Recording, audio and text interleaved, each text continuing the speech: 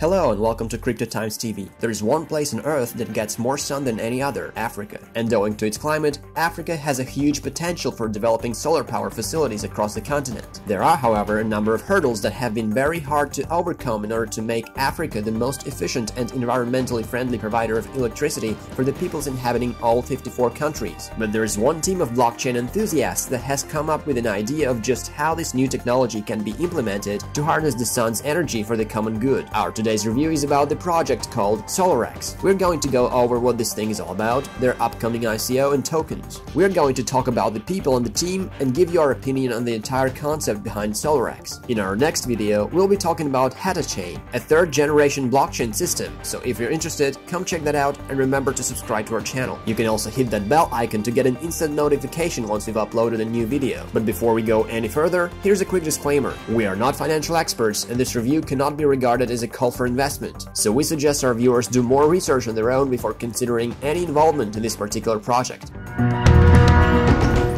The team of Solarex is seeking to create an ecosystem that will solve the problem that billions of people have to deal with on a day-to-day basis: the lack of access to affordable electricity. African countries have the lowest access to electricity, and more than 90% of African people are ranked among the top 10 generators that burn biomass or fossil fuels for cooking. The solution is a newly created blockchain-based system for expanding solar power plants and distributing the energy generated by them in an efficient manner. A blockchain will connect the plants, thus creating a decentralized system.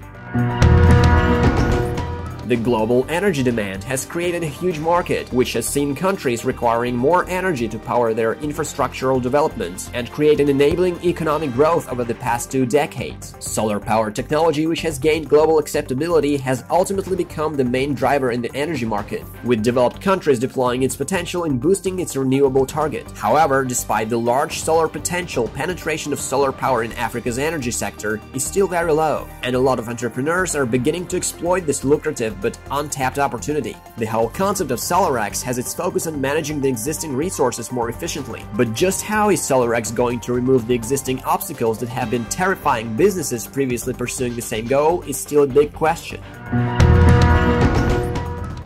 Solarex utility tokens will allow their holders to take part in the ecosystem by granting them access to all platform modules developed by the team. They are built on the ERC-20 standards and designed to increase in value as more people get involved in the ecosystem. The total supply of tokens is 1.8 billion, while 1,344,000,000 tokens are for sale. Over the many rounds of sale, Solarex intends to raise a minimum of $5 million, and $60 million on top of that amount make up the hard cap. One token will sell for 5 cents, but you won't be able to pay in fiat. Ethereum, Bitcoin, and Litecoin are the currencies accepted during the ICO. As for the timeline of the ICO, the whole event is partitioned into 5 stages, private sale being the first. It was live until December 15th. The next round is pre-sale that has to be announced yet, plus 3 additional ICO stages in the first quarter of 2019. Tokens are going to be listed on exchanges 14 days after the end of the ICO. When is that going to be is still unknown. The MVP development began just last November. It's a peer-to-peer energy trading platform that is scheduled for launch in the first quarter of 2019. It will allow people with home solar solution generate their own energy in homes, offices, factories, and trade their excess energy with other people locally. PFP platform development starts in the first quarter of 2019 along with a mobile app and a designated website for energy trading and managing.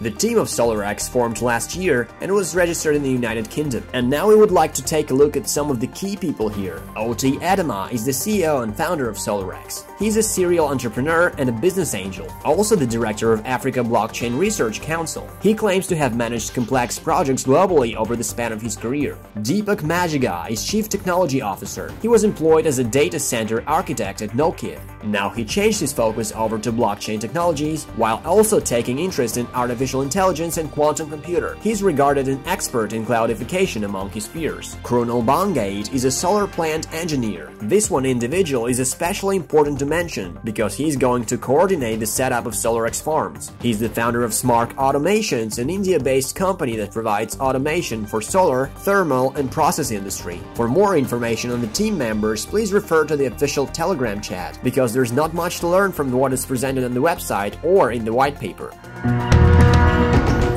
We must tell you that we've been watching this project for months before we decided to do this review. The reason why it took us so long is because the team had some issues with the concept, which resulted in a major delay in the website launch and white paper publication. On top of that, Solarex had to suspend the bounty campaign that had been running since last June. All participants who have their stakes in the bounty pool are still waiting for further announcements. You can expect them appear anytime on any of the official media channels where they have an account. This include Twitter, Facebook, GitHub, Reddit, Bitcoin Talk, Medium, and Telegram. You see, before people can utilize the tokens issued by Solarex, there has to be a product they want to pay for. In this case, it's electricity. As the team says, the blockchain technology is adapted to much needed security around transaction and metering of solar power in decentralized mode. But how are you supposed to meter it without delivering it to the consumer? Sure, one of the Solarex ambitions is to build more solar panels, but a feat like that would be a multi-billion project. So we would say that Solarex would have to set a little larger hard cap to accomplish that. Not to mention that the amount of work that has to be done will increase dramatically. If everything goes according to plan, a first solar plant owned by Solarex will be set up in Nigeria, and if that milestone is reached, the team has all chances to gradually power the entire continent, showcasing the viability of their business model.